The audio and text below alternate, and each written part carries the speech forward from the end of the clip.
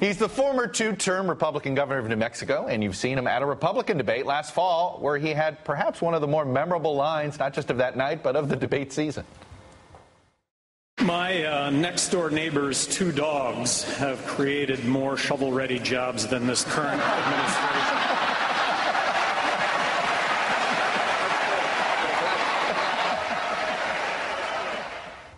But just last month, he accepted the Libertarian Party's nomination for president, and according to his campaign, he'll be on the ballot in November in at least 47 states. Joining me now, the Libertarian presidential nominee, Gary Johnson. Governor Johnson, good morning. Chuck, great to be with you. There is a third choice. There is a third choice, so I hear. Okay, so 47 states. That means you got...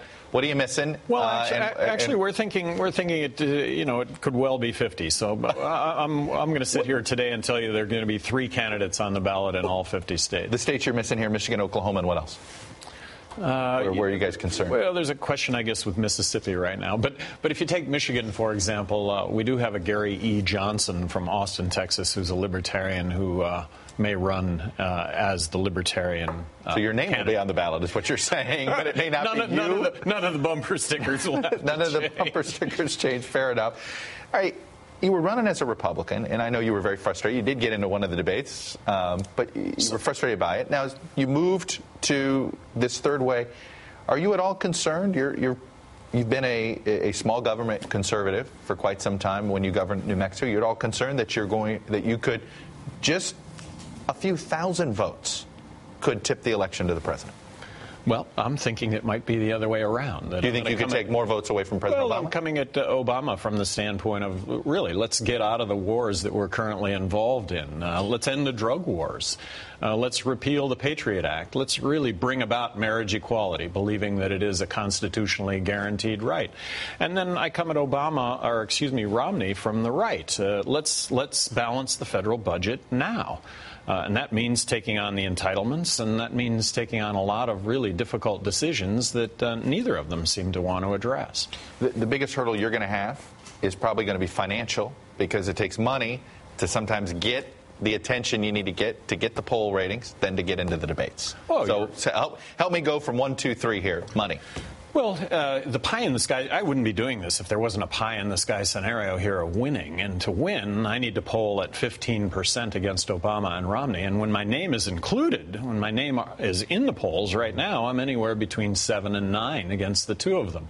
So that is a possibility. And there's also the impetus that I think comes with Ron Paul's candidacy coming to an end. Now, he has said that he's not going to win the nomination, but I think there still are holdouts, and I think that will be something that will also come to play in all of this. Well, you bring up Ron Paul. I mean, isn't that an acknowledgement that you're going to take, your candidacy is likely to take any votes you take away from the 2 major candidates? You're more likely taking more votes from the Republican side, considering that Ron Paul really organized the libertarian movement within the Republican Party.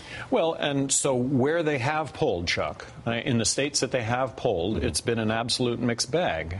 In New Mexico, I take more votes from Obama than I do Romney. Well, some of that have to do with name recognition, you think? Some of that have to do with the fact that Well, but more votes from Obama. So in several states, they've done this analysis, and it's absolutely a toss-up. Some states I take a few percentage points from Romney. In some states I take a few percentage points from Obama. But most importantly, I think the majority of Americans fall in the category of being fiscally responsible and socially tolerant. I'm in that category. I think historically Democrats have done really well, or that people are drawn to the Democratic Party from the standpoint of civil liberties. I think I do better than Obama when it comes to civil liberties. I think historically people are drawn to the Republican Party because of dollars and cents. I think I do better than Romney when it comes to dollars and cents. And I do base that on the fact that I was a 2-term governor of New Mexico, and I think I was very successful at that. What are you looking at for running mate? Jim Gray. Jim Gray, former, a Superior Court judge, retired in California, also a former federal prosecutor. Really Who appointed him to the bench? I believe, I'm not sure. I'm not sure. But very outspoken when it has come to the war on drugs, and just a really solid guy. The notion that if I'm elected president, that Vice President would be one heartbeat away, that notion, and that this is really a solid guy who has also run for the U.S. Senate in California as a Libertarian. Former New Mexico Governor Gary Johnson, now the Libertarian nominee. Thanks for coming in this morning. Chuck, thank you very much for having me on. We'll talk with you again down the road.